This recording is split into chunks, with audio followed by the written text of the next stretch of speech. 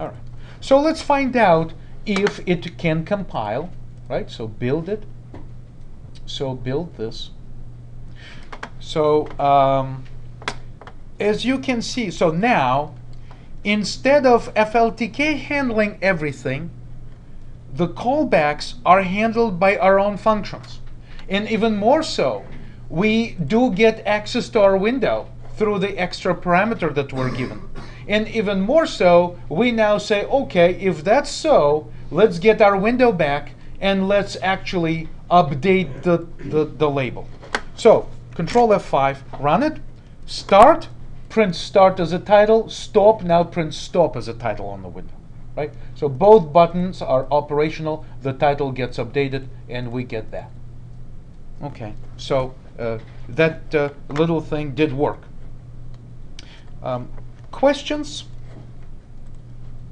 I know there may be a lot of questions, but maybe something specific that sits in the back of your mind that you want to ask. I understand there's lots of coding involved and it looks a little scary, but you know, if I kind of resize it to normal font size that you normally have at home, you know, it's not that much of a code. It's manageable. You can, you know, maybe a bigger font looks a little scarier. And again, my classes I think is still quite manageable. It's not horrible at all. Well, yes, I have a constructor, I have a function named show, and I have those two really weird functions, two static functions that receive from the operating system. They're capable of receiving those notifications that someone clicks on a button.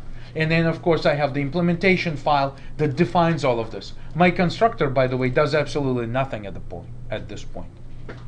So, well, I think it's time to take a break, right? So let's take a break, and after the break, we can add a little timer to just so that we cover the timer, so that you know how animations may be implemented in graphical user interface type of applications, right?